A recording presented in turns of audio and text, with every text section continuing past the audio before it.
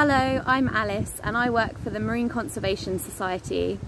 I'm here today as part of the Eco Young and Engaged virtual event to talk to you about the ocean and why it matters to us.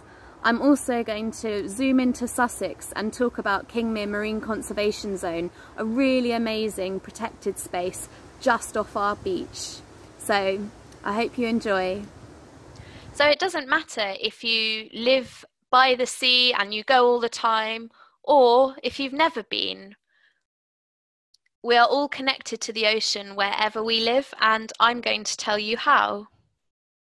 So the ocean literacy principles explain how we are connected to the ocean and why it matters.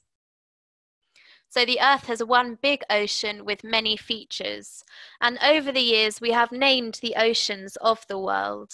But we now know that all these basins are connected by a massive circulatory system, and so in actual fact there's only one ocean, which is shown by this picture of the Earth sort of spun on its side.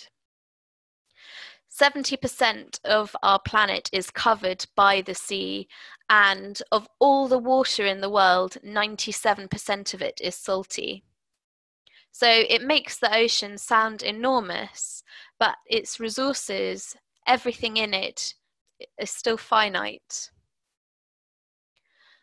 The ocean and life in the ocean shapes the features of the Earth. So over millennia, sea level change, both the sea rising and falling, have created and destroyed areas of land.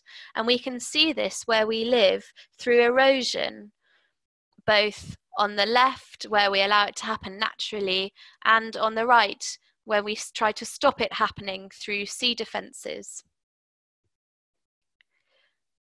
The ocean is a major influence on weather and climate. So remember that circulatory system that I showed you. So this massive beating heart of our world moves heat, water, and carbon around the world. So what happens is the ocean absorbs the sun's rays and it heats up, and this heating makes the water rise and move, and as it moves it loses its heat, and so it cools and sinks. And this creates the circulatory system. So this heating and cooling is natural, and it's what drives the ocean movement and indeed its interaction with our weather. So warm seas especially create conditions for all sorts of weather, such as hurricanes and cyclones, as well as drought and rain. The ocean is integral to the water cycle. So every time it rains, wherever you are, the water droplets have mostly come from the ocean. The ocean also dominates the Earth's carbon cycle, so particularly important when thinking about climate change. The ocean absorbs roughly half of the carbon dioxide and methane that's added to the atmosphere. And because half of all plant life lives in the ocean, it means that it has a really important role in capturing carbon. So the ocean made Earth habitable. So most of the ocean in our atmosphere originated from prehistoric plants that came from the ocean, where life is thought to have first started. The ocean supports a great diversity of life and ecosystems. So when you think of all of the fantastic life in the seas, whether it's the blue whale, the biggest living organism on Earth, we also have enormous fish like tuna that get to be around 3 meters long. Say that's about 2 to 3 times as big as you are.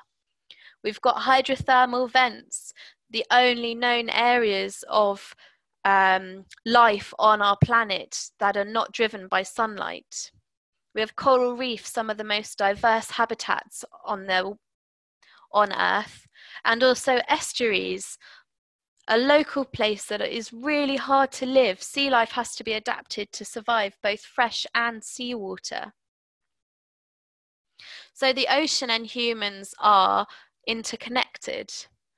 So as I mentioned earlier, half of all plant life lives in the sea. So that means that also half of the oxygen we breathe also comes from the ocean. So just think of that. Every second breath we breathe is with oxygen from the sea. So a lot of fresh water comes from the ocean.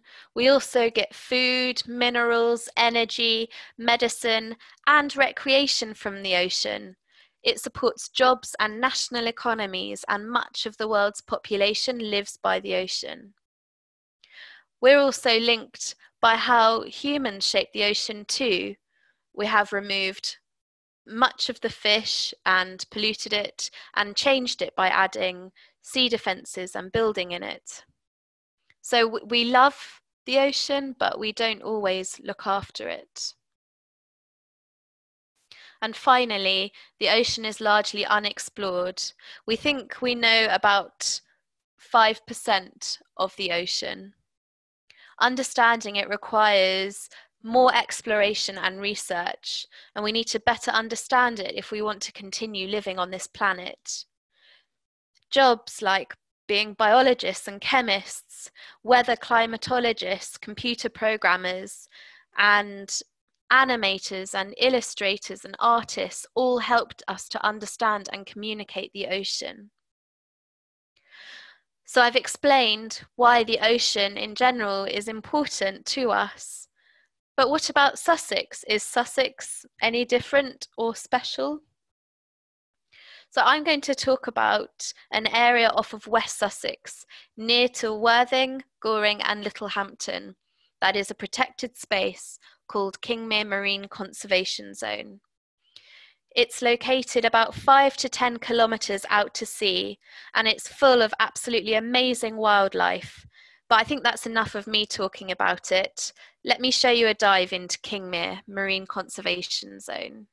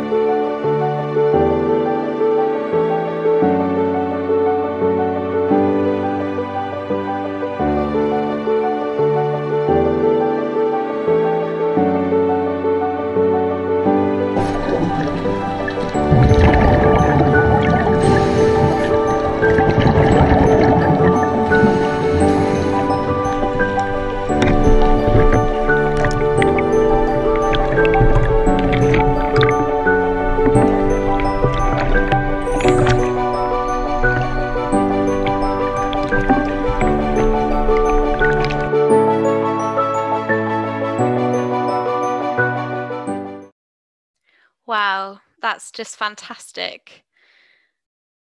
And Kingmere is such a special place. It's so brilliant to have such amazing wildlife living so nearby. So it's the job of the government to look after the wildlife within Kingmere Marine Conservation Zone. And in particular, there are 3 things there that are specifically protected by law. So the first is chalk reef. Now, chalk is a globally rare habitat, and it's found within Kingmere Marine Conservation Zone, and the rocks are grouped together like cliffs, and they are called the Worthing Lumps. Now, this really amazing animal is protected too. It's called a black sea bream, and every year they arrive to Kingmere and other places along the Sussex coastline to spawn. So what happens is the males will build a nest, which is really unusual for a fish. He will move kilos of gravel to expose the bedrock beneath, where the female will lay her sticky eggs, which he will then fertilize and guard until they hatch about 2 weeks later. He guards the eggs from predators, but he also keeps them oxygenated by fanning them with his tail. After the eggs have hatched, the male fish will generally stay about and then move away to continue his migration. The baby fish will move inshore looking for areas of seaweed and protected places where they can hide and feed and grow big. Once they're big enough, they will start the annual migration that their parents did and return to areas like Kingmere Marine Conservation Zone to build their own nests and start the cycle again. So the black sea bream is protected in Kingmere Marine Conservation Zone, but so is the habitat that they use to nest. So this gravel over rock is really important for the black sea bream to make his nest. And here's an example of a nest, and you can really see clearly how the male has moved the sand and rocks out of the way so that the female can lay her sticky eggs on the rock beneath. And the fish actually make their nests quite close together. So you can see on this sonar image, especially in the top part, all these little nests together make a moonscape. Now, there are lots of other species living within Kingmere Marine Conservation Zone that aren't specifically protected, but still benefit from it. We know that there are about 40 species of fish, including this amazing tompot blenny who loves to live in crevices. We also have beautiful fish like cuckoo wrasse, who live in groups and have dominant male and female. And when the male dies, the female will actually change sex and become the dominant male. We have conger eels who hide in their lairs during the day and hunt at night with their amazing sense of smell. Now, can you spot the undulate ray in this photo? It's an endangered species that loves living off our Sussex shore. So we have amazing fish here. But what about the invertebrates, those animals without backbones? So crabs have an amazing skeleton on their outsides that protects their delicate bodies inside. And if you look closely, you can see that he's feeding on these tiny snails. Now, if you look at this picture, I think you'll agree that sea slugs are infinitely better than land slugs. And we have dozens of different species, all ranging from about 1 to 10 centimeters long. They feed on very specific prey, and their colors warn predators that they can sting. We also have about 40 different kinds of sponge and anemone. And here we have a daisy anemone that likes to appear in clusters. And this animal eats food as it drifts past, catching it with its tentacles. Here's another anemone called a dahlia anemone, and they're quite a bit bigger, about the size of a plate. And they can eat small fish, which they catch through stinging. You can see anemones on the seashore along our beaches, and we shouldn't touch them because although their stings can't really hurt us that much, we can also damage them by touching them. So let's look at some sponges. So here we have the orange sponges which are called golf ball sponges, and on the left the grey one is called an elephant hide sponge. If we look closely, we can see the sponge's structure and see the tubes that they use to filter feed with. So sponges are actually animals. Lots and lots of animals all living together. So this is another kind of animal called a bryozoan. Even though it's commonly known as Ross coral, it's actually not a coral. And its other name is the potato crisp bryozoan. And this really describes their texture and fragility really well. They grow at around 2 centimetres a year and can get up to be about 40 centimetres across. There are lots of large specimens at Kingmere Marine Conservation Zone, which shows that the seabed is in relatively good condition. But it's not just wildlife that loves the sea and Kingmere Marine Conservation Zone. People use it too. It's really a popular place for anglers to go and catch black sea bream when they're coming in to spawn. But we also use it for other businesses such as commercial fishing and also for aggregate extraction. So that's taking sand off the seabed for cement. So whilst it's a lot of fun angling here and diving, we need to be careful that we use the ocean properly and don't harm it. One of the government departments that protects Kingmere Marine Conservation Zone are local fisheries managers, Sussex Inshore Fisheries and Conservation Authority. And it's their job to look after the fishing in this place. So back in 2013, they held a series of workshops to ask local fishermen and the community how they would like the site to be managed. And coupling that with environmental advice, they came up with the following rules. So these rules that the government and fishermen and conservationists developed together are the rules that are in place now today. However, the rules must be updated every 4 years because they need to check that the legislation is working and that the black sea bream and the fragile chalk reefs are still being protected. And they also need to keep up with the most recent scientific findings. Next year in 2021 will be Kingmere MCZ's first official review, so watch this space. I've told you a lot about Kingmere Marine Conservation Zone, but if you want to find out more, you can go to this website, www.kingmeremcz.uk.